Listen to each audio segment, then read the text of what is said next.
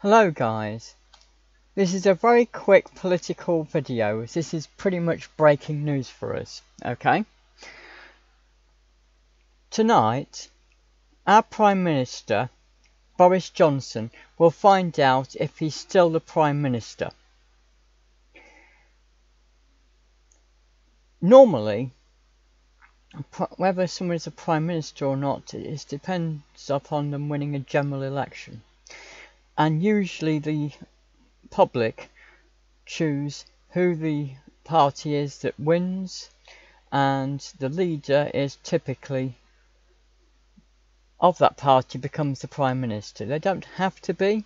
The public typically vote for the party, but you know, the convention, even if not specifically the rules, is that whoever's the leader of that party will become Prime Minister. However, this time the public will have no say whatsoever in whether Boris will remain our Prime Minister by the end of the night. I don't believe he will be replaced tonight. If there is, there would probably be nobody in charge, or maybe he would just be temporarily in charge if he isn't.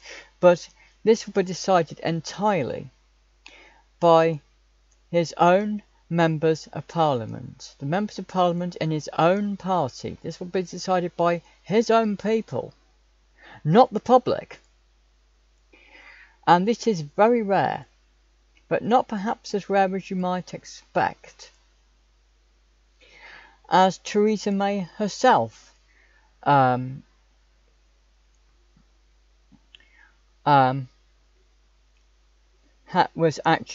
had to suffer this fate when she was Prime Minister. So what's this all about? Well, if a certain percentage of Conservative members of Parliament don't believe that their leader should keep their job, they can write a letter to the head of what is known as the 1922 committee. Why I don't know. I'd have to look into it, to be honest. And I'm doing this video very quickly. Okay, and basically this is a group of backbenchers, in other words, the lowest ranking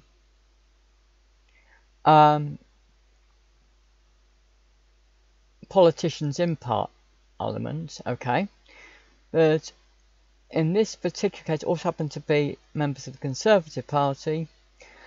The 1922 committee only affects the Conservative Party. Labour have their own way of replacing their leader. And if enough people write to the person who's in charge of the 1922 committee saying they no longer have faith in their leader, then a vote must be held as soon as practically possible, and all the members of Parliament that are members of the Conservative Party vote to determine whether the leader will remain the leader. That vote happened because more than 54 people wrote to Mr. Brady, who is in charge of the 1922 committee, and he... Sorry, I'll repeat that. Okay, more than 54 people. The exact number is never stated, but it happens to be a certain percentage. In this case, it is 54 people or more. Wrote to him saying they no longer had any confidence in him, in Boris. This was partly, I think, caused by some people booing Boris as he outside the memorial, the service for the Queen as part of the Jubilee celebrations, and he spoke at the religious service as part of the Jubilee celebrations. Some people aren't happy about him, and a lot of members of his own party aren't happy with him. You might ask, well, why? And part of it is to do with something called Partygate. What you might ask is Partygate if you're not part of Britain. Well, I'm a member of, sorry, not part of Britain, if you're not British. Sorry, I'm doing this very, very quickly, okay? And not very well. I accept that, okay? But this is breaking news for us, okay? Well, Partygate is where he was fined by the police for attending his own birthday party in breach of COVID rules that he himself personally introduced. And it was seen as, and apparently, he's the first Prime Minister ever to receive any kind of penalty or punishment from the police while being the Prime Minister. Now, some people might say, he attended a birthday party, so what? Is it really that bad a thing to do? I mean, you know, it's not like he was corrupt and stole lots of money or something, or, I don't know, rigged an election or something, you know.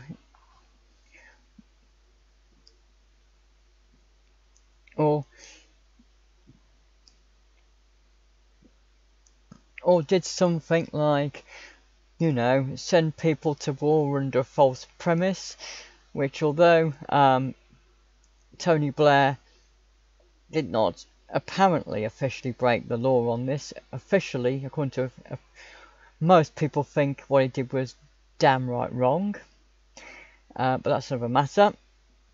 So tonight, members of the Conservative Party will go into a room and vote for whether or not Boris should remain our Prime Minister. They're not officially voting for that. What they're officially voting for is whether or not he remains the leader of the Conservative Party. And if they vote that he should no longer be a leader of the Conservative Party, then another leader will be chosen. I'm not sure exactly how this will work because this is breaking news. I haven't had time to look into this. I've tried to produce this video as quickly as I can.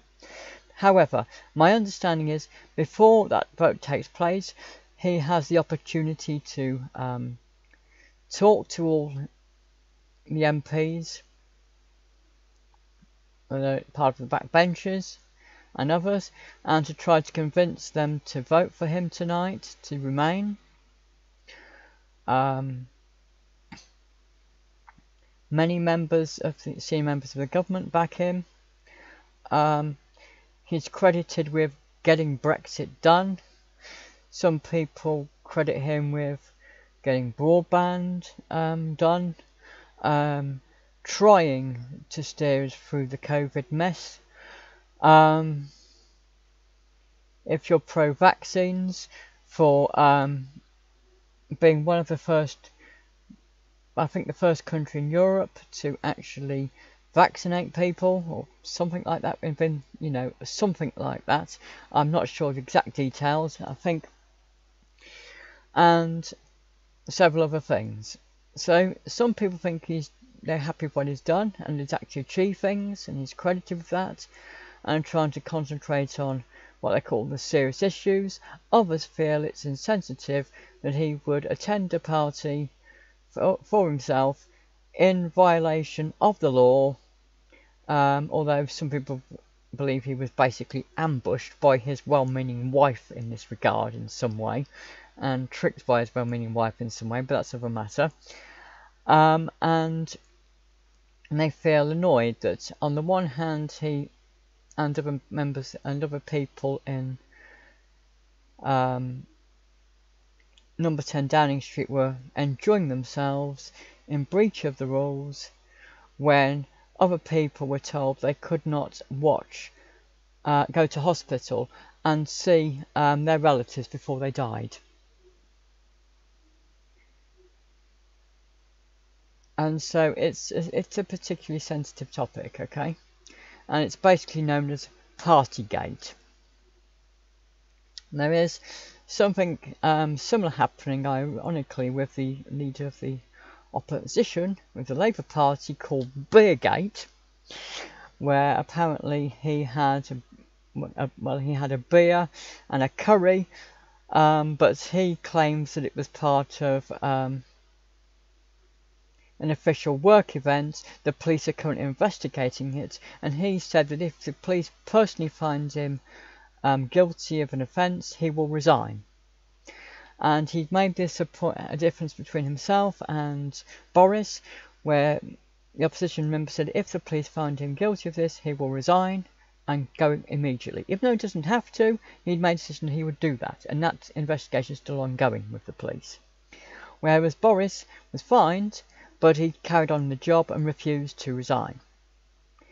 Some people think, well, it's only a party, you know, it wasn't like a really serious bad thing that he did. He didn't do anything really nasty or corrupt, so who cares? And some people think, well, it's sending the wrong message and it was insensitive when other people were suffering and couldn't see their loved ones in hospital because of COVID rules.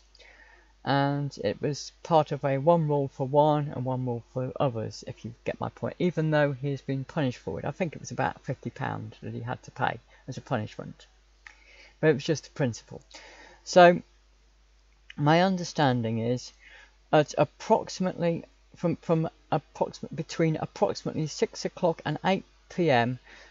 UK time tonight, the vote will take place to decide whether or not Boris will remain our Prime Minister or not. If he, in the vote of no confidence, I think it's a no confidence vote. I can't remember the exact term, but it's to do with confidence. It's a no confidence vote, I believe, or a vote of confidence. I can't remember the exact term, but people do talk about no confidence most of the time. Okay, and if he loses the vote, I said, he will no longer be our Prime Minister. I don't know if it means he will not be our Prime Minister immediately, and they have to find somebody else immediately, or if it means that he will lose, but he may stay on until they find a replacement. I'm not sure what the rules are in this regard. Or they may, as I say, he may step down immediately. They may have an acting leader and then choose perhaps the real leader. Anyway, this is breaking news, so I've not researched this as much as I would like to have done, just because it takes time to upload videos, etc, etc, and I wanted everybody who might be interested to know the breaking news now. Apparently, an extra thing was that apparently some people were unhappy about this before, particularly when it was clear that he was booed at a remembrance party or something. But apparently what happened was, and this was admitted by the head of the 1922 committee, was that some of those who wrote in the letters said that they did not want, this vote to take place until after the Queen's Jubilee celebrations had finished. Okay, and technically the Queen's Jubilee celebrations finished yesterday. Yesterday was the last day of those celebrations. I think nobody really wanted, there to be this vote of no confidence or anything like that while the Jubilee celebrations were going on, and so it wouldn't distract from, the Queen or anything like that, as this may make worldwide news. Okay, so you've heard it from me, guys. We'll find out tonight if he remains our Prime Minister or not. Most people think he will actually keep his job, but it depends on how his own people feel. It will be an anonymous vote, so the public will not be able to find out how their Member of Parliament voted in this regard. But if I believe more than 180 people vote for him vote that they have no confidence in him, i.e. he loses, and 180 people vote against him, then he will no longer be the leader. Anyway, or at least it won't be in the long term. Anyway guys, thanks for watching. I'll provide a link to a BBC article about this below, and you can do your own research if you're interested. Thanks for watching. Bye.